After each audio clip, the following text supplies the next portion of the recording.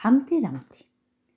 Humpty Dumpty was a smooth, round little chap with a winning smile and a great golden heart in his broad breast. Only one thing troubled Humpty, and that was that he might fall and crack his thin white skin. He wished to be hard all the way through, for he felt his heart wobble when he walked or ran about, so off he went to the black hen for advice. This hen was kind and wise, so she was just the one for him to go with his trouble. Your father, old Humpty, said the hen, was very foolish and would take warning from no one. You know what the poet said of him. Humpty Dumpty sat on a wall. Humpty Dumpty had a great fall. All the king's horses and all the king's men cannot put Humpty Dumpty together again. So you see, he came to a very bad end just because he was reckless and would not take a hint from anyone. He was much worse than a scrambled egg. The king, his horses, and his men did all they could for him, but his case was hopeless, said the hen, shook her head sadly. What you must do, continued the hen, as she wiped a tear from her bright blue eye, is to go to the farmer's wife next door and tell her to put you into a pot of boiling hot water. Your skin is so hard and smooth, it will not hurt you, and when you come out, you may do as you wish.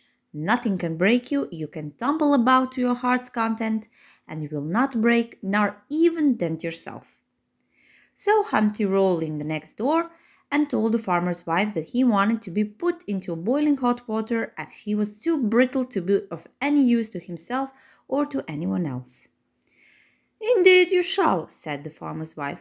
What is more, I shall wrap you up in a piece of spotted calico, so that you will have a nice colored dress. You will come out looking as bright as an Easter egg. So she tied him up in a gay new rag and dropped him into the copper kettle of boiling water that was on the hearth. It was pretty hot for Humpty at first, but he soon got used to it and was happy, for he felt himself getting harder every minute. He did not have to stay in the water long before he was quite well done and as hard as a brick all the way through, so untying the rag, he jumped out of the kettle as though as bright as a hard-boiled egg. The calico had marked him from the head to foot with big bright red spots, and he was as gaudy as a circus clown and as nimble and merry as one. The farmer's wife shook with laughter to see the pranks of the little fellow, for he frolicked and frisked about from table to chair and mantelpiece. He would fall from the shelf to the floor just to show how hard he was. And after thanking the good woman most politely for the service she has done to him, he walked out into the sunshine on the clothesline like a rope dancer to see the wide, wide world. Of the travels of Humpty Dumpty much could be said. He went east, west, north, and south. He sailed the seas and had walked and rode on the land through all the countries of the earth, and all his life long he was happy and content.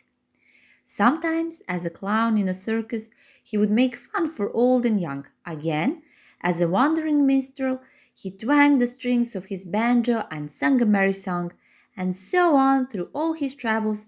He would lighten the cares of others and make them forget their sorrows, and fill every heart with joy. But wherever he went, in sunshine or in rain, he never forgot to sing the praises of the wise black hen, nor the good, kind farmer's wife, who had started him in life, hardened against sorrow, with a big heart in the right place for the cheer and comfort of others. The end.